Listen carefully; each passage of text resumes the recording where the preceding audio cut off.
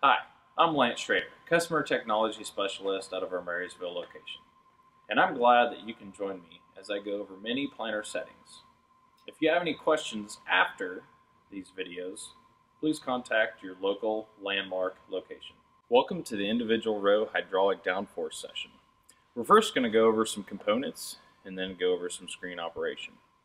So I'm going to start out here just components of the hydraulic downforce system. And the first one we see, we have the accumulator here, along with our valve and coil, and then we have a pressure sensor here. And once again, this is on each row, and they work independently from each other. While we're here, we can see these two valves here with the red caps. That is for our air purge, and we need this hose here that comes with each planner, and we'll stick it in these ports and do the air purge test, which will be in a separate video. We have to do that every time we hook the hydraulics back up to the tractor. So if you have to unhook the tractor to hook onto something else and then you come back right away and hook up to the planner, we still have to do the air purge test. We have our cylinder here that connects to our main row unit parallel arms, as well as our shank. And then the other piece of the puzzle here is the gauge wheel sensor right in here, and that's on every single row once again, and that tells the load on the gauge wheels, and then this coil here will change accordingly to what we have our margin set at. Another couple components of the system is our accelerometer, which is found in our row unit controller, which is hidden inside here. And what that accelerometer does for us is it monitors our ride quality as well as our ground contact, making sure we have good ground contact to keep our consistent seed depth, which is very important in uniform emergence, which affects yield. So the big thing to monitor in downforce is margin. That's what we set for our active, pneumatic, and our individual row hydraulic downforce systems. So kind of just to explain it in visual terms here, we have the weight of the row unit, and then we have resistance of the soil that's pushing back up, and then the additional downforce is the other force. So let's say, for instance, the weight of the row unit was 150 pounds, resistance from the soil was 150 pounds, and our additional downforce was 200, our margin is going to be 200 pounds. So another way to look at it is the margin as the weight that is on the gauge wheel here. It's the additional downforce required to get to our seed depth and hold it in the ground. So the big thing to monitor in downforce is margin. That's what we set for our active, pneumatic, and our individual row hydraulic downforce systems. So kind of just to explain it in visual terms here, we have the weight of the row unit,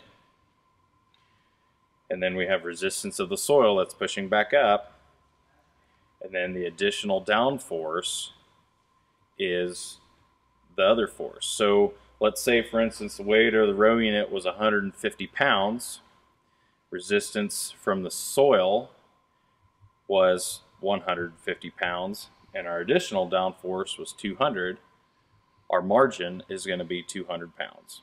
So another way to look at it is the margin as the weight that is on the gauge wheel here.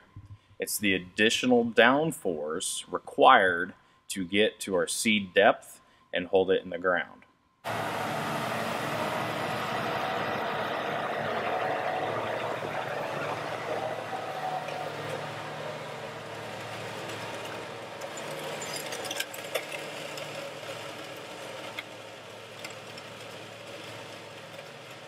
So looking at a seed trench after we've gone through, tied the closing wheels up in this example here, but this is what a good seed trench looks like. So we have some firm sidewalls. It's defined. It's not crumbled in. If I would take and kind of stick my seed digger down in there, it kind of comes in here. So it's not just totally compacted and not hard. Obviously, soil conditions and soil types will affect this, but this is what we want to see for good seed to soil contact, and that gives our seed the best chance at producing maximum yield.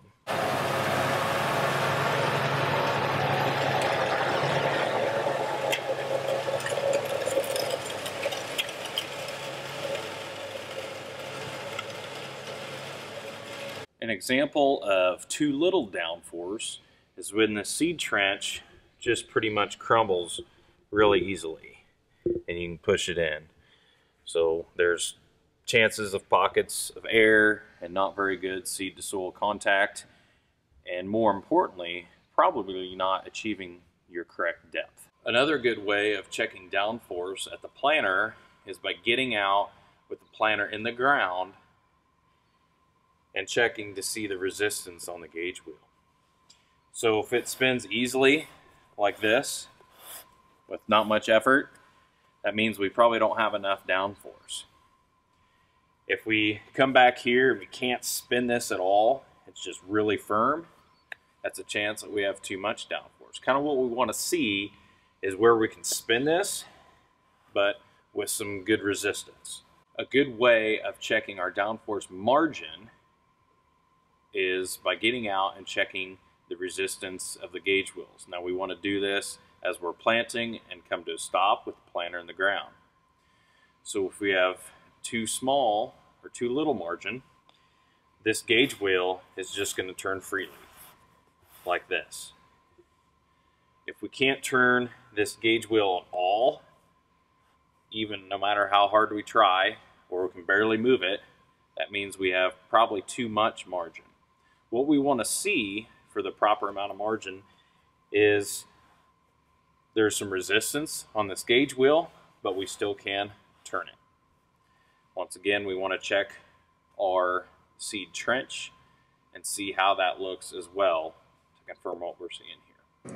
In the end cap portion of the active hydraulic downforce, I want to go over how to first enable the system. So we're going to touch the gauge wheels, and then we're going to go over here and touch our downforce margin. And then kind of there in the bottom left, we want to go ahead and enable our active downforce. It can be ran in set point mode, as you saw there, but this system is designed to run in active downforce where we are working with margin. So the first thing I want to look at here is these three pies up top.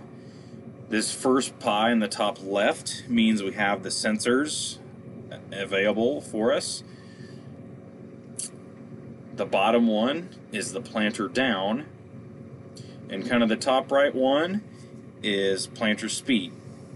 So for some reason we're not getting one of those, we can use that as a diagnostic tool in order to see what the issue may be, why our active downforce system is not working. So if I put the planter down, I then will get that bottom piece filled in. And then when I start to move, it's going to fill in this top right piece of the pie, and when I have all three, it will say engaged. Now over here's my target margin. I can adjust that with these plus or minuses to whatever I would like them to be.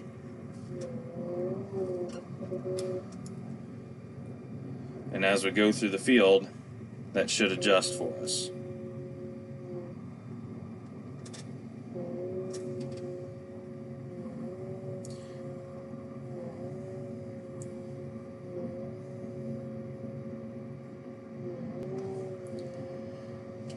Now we can see there that we're getting our downforce, that's what it's actually putting down, and then there's our margin. Now we can see as we're going through the field that here's our actual downforce, and there's what our margin is. So it's going to adjust until it gets to our target. I can change my margin alarms by touching here in the bottom. And I can set the percentages for high margin, my target margin, low margin, my ground contact, as well as my ride quality low. So once I've found my margin that I want to run at, I can just X out of this page here. And this is really the page that I like to see as I'm going through the field. These bars will be black and should hover around this middle line when they achieve that downforce margin of whatever you have it set at. In this case, I have it set at 160 pounds. If they're off, if one row or a couple rows might be off target, they'll first start to go orange and then start to go red, where in that case they will trigger the alarm. Now we can see going through the field how they hover around the black. That's where we want them. As well as our ground contact, we want that in the black too. And going through the field, this is what I like to see with my ground contact high, as well as my margin around that center line. Now if I am curious about a certain row, I can touch on that row and touch once more, and then it'll show my downforce margin for that row, as well as the ground contact and ride quality. And then in order to get out of that, I'll touch here in the top left, and it'll kind of bring me back to my home screen. And then I'll go ahead and touch the gauge wheels again to get back to the page I was on. This ground contact, we want that percentage to be pretty high. It will give me my average percentage here, as well as the lowest row percentage. I like to see that normally in the mid 90 to high 90 percentile range, if not 100%. One thing I do have to caution people on the ground contact is if you are always 100% when you're going through the field, there is a chance that you might be having too much downforce down and that row unit is just stuck in the ground all the time. So that's always something to take into consideration. So that's why I say the high 90 percentile is really what I shoot for. It's always one of those deals where you have to get out and check to evaluate what the planter is doing. The button here to the right, excuse me, that is the actual downforce. So you might care about this if you have a couple rows that are putting down the downforce, and if you have a couple rows that are really high, it'll show up here. This top end is about 400. Let's say for instance you came across a sprayer track or a compaction layer somewhere. There might be one or two or several rows that show up that it's putting downforce down, but the others may not. And that is the beauty of the individual hydraulic downforce system. So we'll go back down here to our ground contact page. Like I said, this is the page that I really like to run on because it gives me a visualization of everything that is going on with my downforce, and this ground contact helps me set my margin, which there's also a module over here that you can add to increase your downforce. You can just touch that by hitting the plus and minus. Right now we're set on 20-pound increments. If you would like to go less than that, we're going to touch our downforce margin, and then we're going to come up here to this arrow up and touch that, and then we're going to scroll down to the downforce where increment adjustment is. I can change that here. Let's say I want to change that to 10-pound increments instead. I can use just the keypad to do that. Then I can X out of that page and it gets me back, and now it'll adjust in 10-pound increments instead. So looking at some diagnostics portions of this hydraulic downforce, I can actually go to the tools, and then I'll go to the planter diagnostics and calibrations. And then in this diagnostic list, there is a gauge wheel downforce that I can touch. Here it's going to show all my sensors, and I want to make sure that they're enabled, as well as it's going to show my supply voltage, the input voltage, as well as the load. Let's say for some reason one of these loads showed really high when the planter was out of the ground and there was no load on it. We can come down here and touch our calibration. And I recommend doing this at the beginning of the season as needed. We just touch begin calibration. With the planter must be raised and the wheel speed must be 0. Then I'll hit next. Then I'll select next to 0 all the sensors. And calibration successful. Then I can X out of that. And X out of that as well.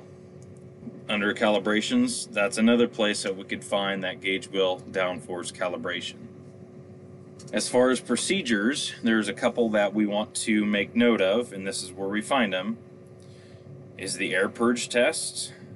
And that is something that you want to do every single time that you hook up hydraulics to the tractor, as well as it's where we find the valve test. And there will be a separate video to go over that procedure. One other thing I do want to hit on is the ride quality. So I'm going to X out of all of these screens. Then if I touch the gauge wheels and then touch the 3 dots kind of up in the top right and find my ride quality, I can touch that and look at all my rows, as well as keep touching rows to look at a certain row, say in this instance row 12. Look at my downforce margin, as well as the downforce, the ground contact, and my ride quality. Then I can just return once again by hitting this top left button. So that's the on-screen portion of the hydraulic downforce.